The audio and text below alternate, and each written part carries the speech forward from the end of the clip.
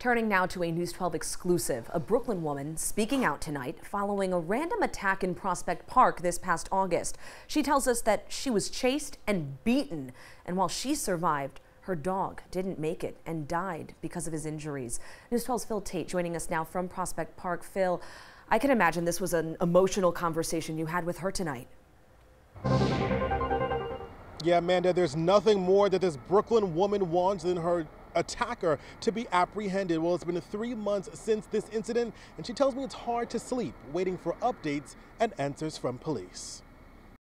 You get those moments of silence if you're there early in the morning, which is what we got to enjoy. Jessica Krestic loved her walks at Prospect Park with her dog Moose, but one walk turned violent, rather deadly. She says she was doused with urine by a random man and things only got worse. He quickly chased after us and hit me.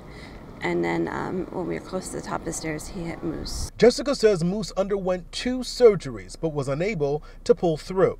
He was a snuggly and sweet dog, and he was special. It's been 3 months since the terrifying attack from a man she says looks like this, but there are still no answers. I have done everything that I can within my capacity to assist in his apprehension.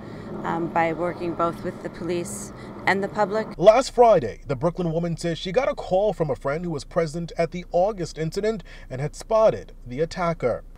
I was out the door in less than 60 seconds. When she arrived at the park, she says she tried to grab the attention of officers in a nearby squad car, but she says she was ignored. She says while she tried to follow him, things quickly went south. I was maced, and I was chased by the same man that killed Moose on Friday, and I was left out like bait for 40 minutes,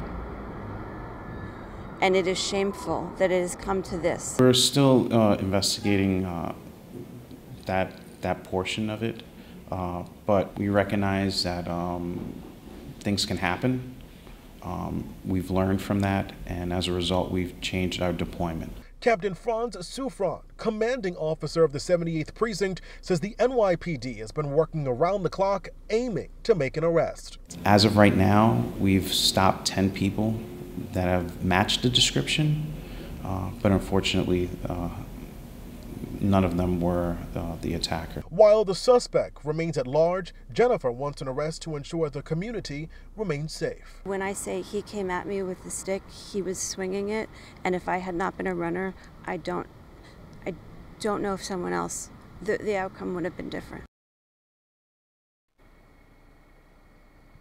Just devastating, and police say that the suspect wore white beads around his wrist and carried a wooden stick. Well, if anyone has any information that could help police in their investigation, well, you are urged to give them a call. Well, that's the latest here in Park Slope. I'm Phil Tate, News 12. Hope everyone there is keeping an eye out for him. Phil, thank you.